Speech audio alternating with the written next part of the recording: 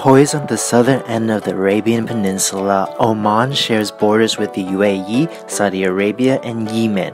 But this country is a world of its own.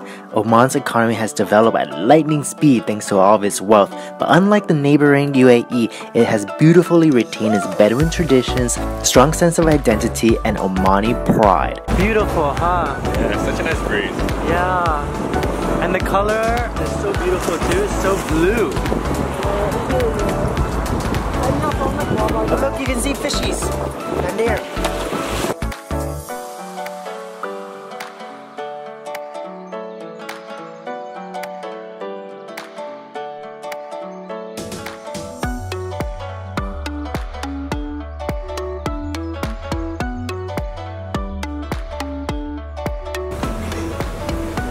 Dropping off our bags here. I find I'm at most peace when I'm near food, and unlimited food is the best.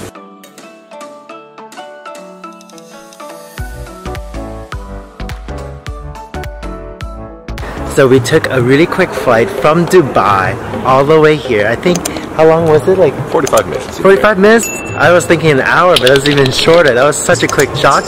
And we're kicking off Muscat at the Sultan Qaboos Mosque, which is this place of serene tranquility and just beauty all around.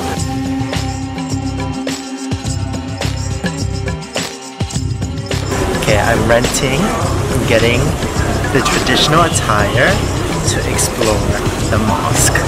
So I'm going to just put this on. And the Omani attire is a little bit different from the one that I've already tried on in Bahrain because they have this cute tassel. And it's a little bit more of like a modern cut because in Bahrain I had one that goes up to the collar. But this one doesn't.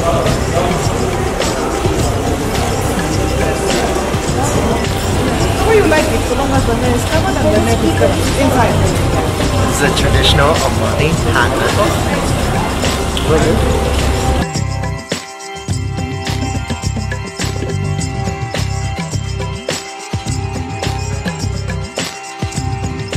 Feeling so regal at the mosque, Sultan Qaboos Grand Mosque. Ooh, look at this!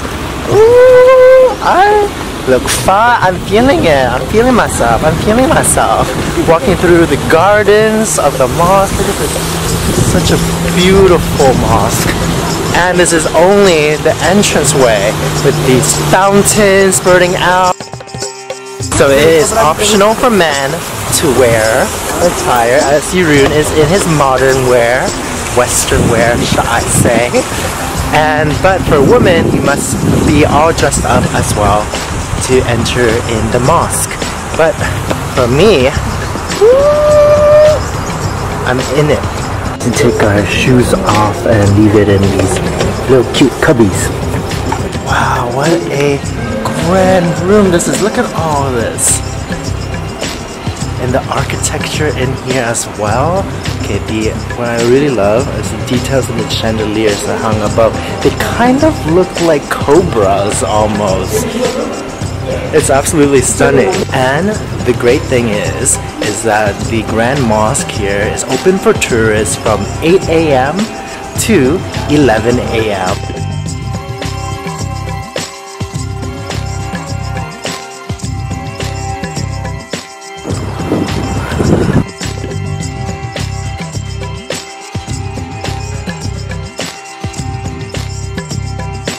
Oman is the oldest independent state in the Arab world, with Oman being one of the more traditional countries in the Gulf region and was until the 1970s. The country has so far been spared the militant Islamic violence that has plagued some of its neighbors, and with that, the country boasts a rich heritage embracing society, a strong sense of identity, and a pride in an ancient frankincense trading past with confidence in a highly educated future.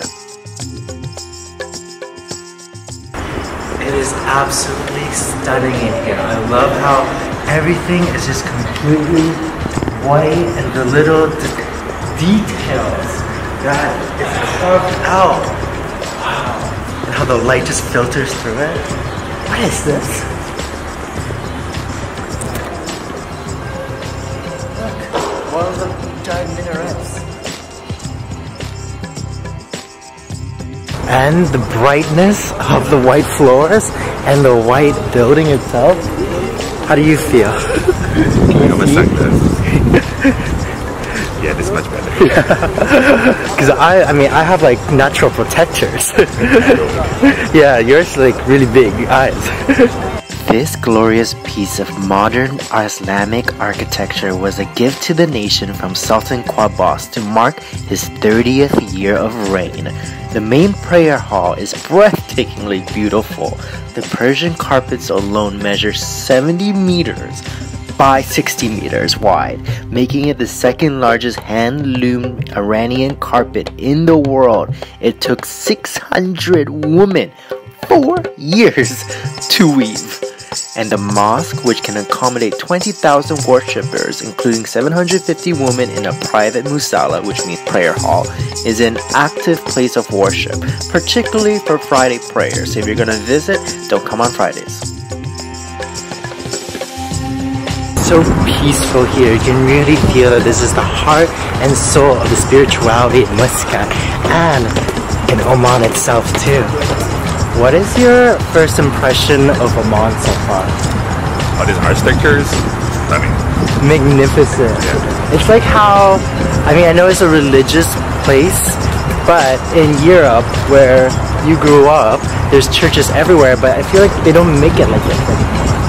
The attention of details, the prettiest ones are 100 years old. Yeah, exactly. Whereas here, even the newer mosques that pops up, these newer religious places, they still have that touch to it, that care. The grandeur. Yeah, the grandeur.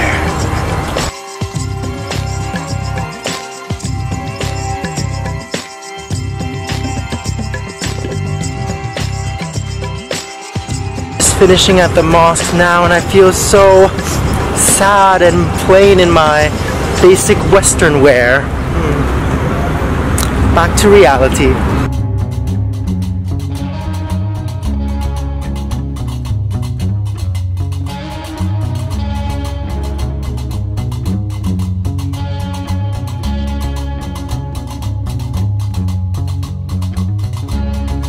This library is beautiful. But the hardcover books here are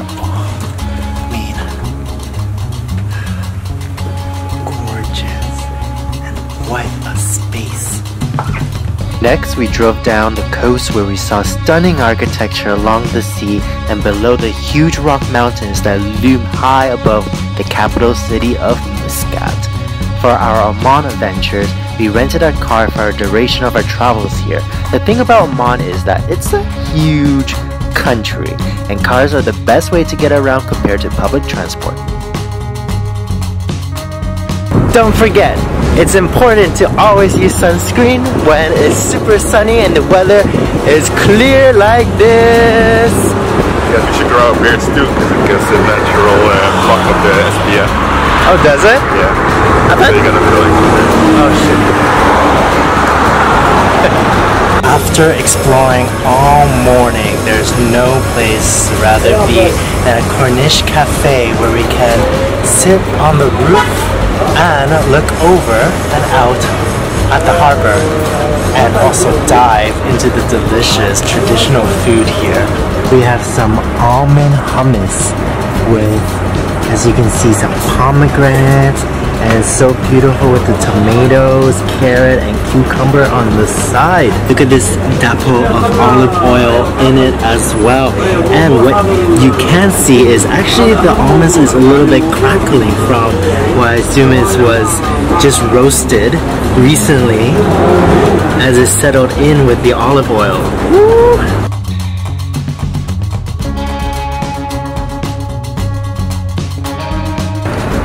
Mango shake, look at that. Pistachio.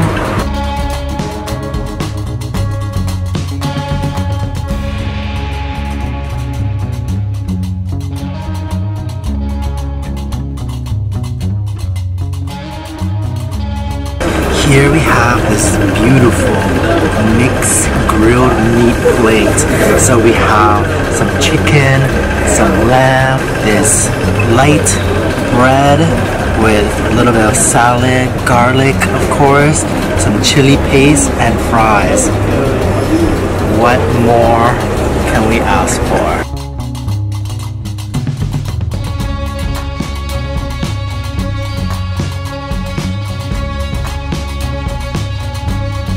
From our delicious lunch, we are ready to now explore the Mutrah Souk. So Corniche Cafe was just almost right above the entrance of the Mutrah Souk. Woo! Yeah.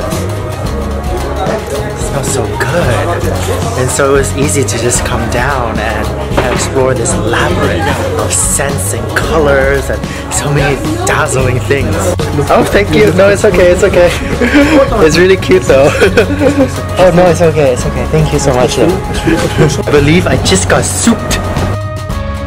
This is the boardwalk on Mutrah. On one side, you have the sea, and on the other side is the bustling commerce of the souk.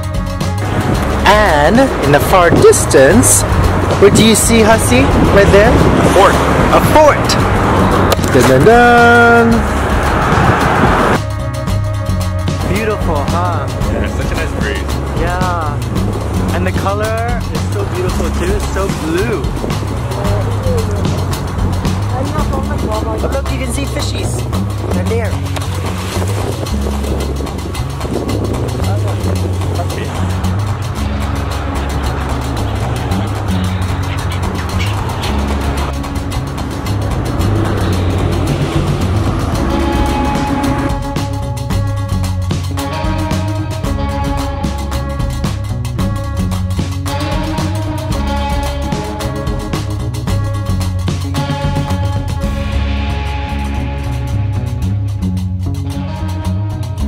The National Museum, Sultanate of Oman, is dedicated to showcasing and preserving Omani culture. So there's over 7,000 pieces in this beautiful, gorgeous building. This museum was created 2016, so not too long ago either.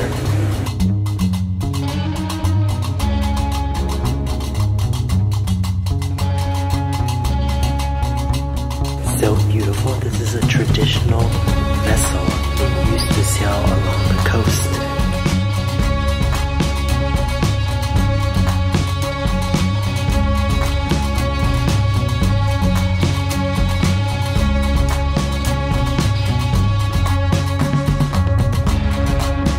This poster is literally a Pharoah Williams saying to drive slowly and safely, to not text and drive. Imagine having Pharoah Williams having to be an endorsement person for that. It has a signature on it too.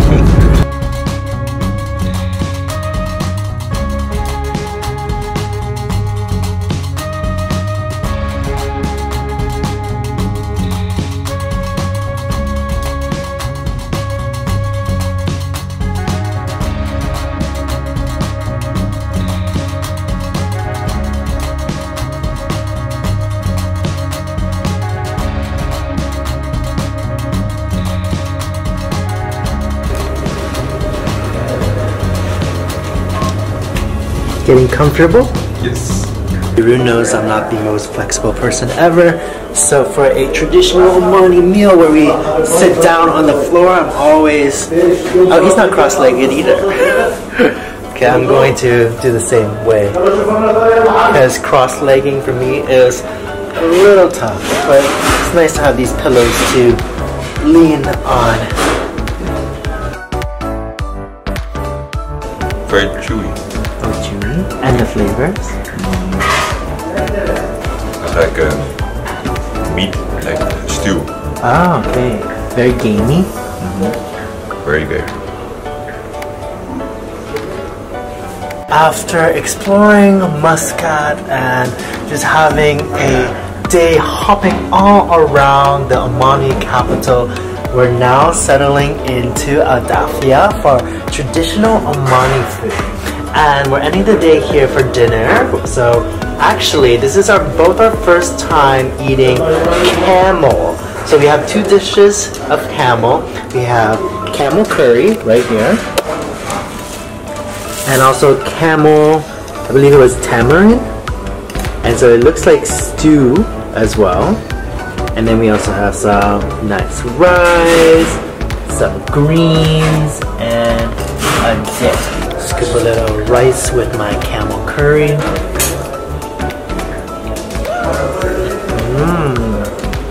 Kind of like beef, but like well done beef, because it is really chewy and the texture is really tough and thick as well, but it soaks up the curry flavors really well.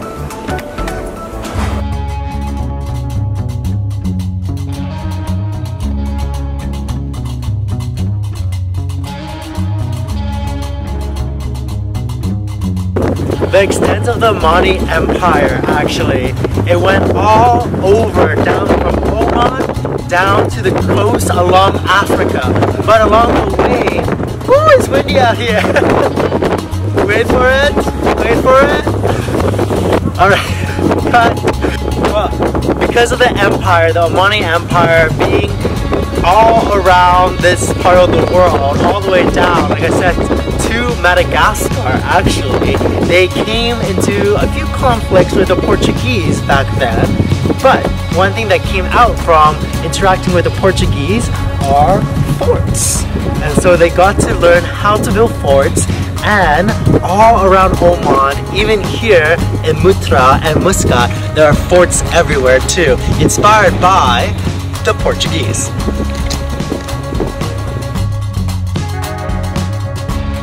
From the front of the palace to now the back of the palace, and from the palace you can see the two forts. That's one fort over there, and then behind me is another fort with the sea, of course. And this is a perfect spot to spend kind of the sunset and end of the evening day. I hope you enjoy our adventure in Oman so far. Don't forget to subscribe if you're not part of our traveling family already, and give this video a like, leave a comment below, because we have more of a journey from this sultanate to show you in the next video.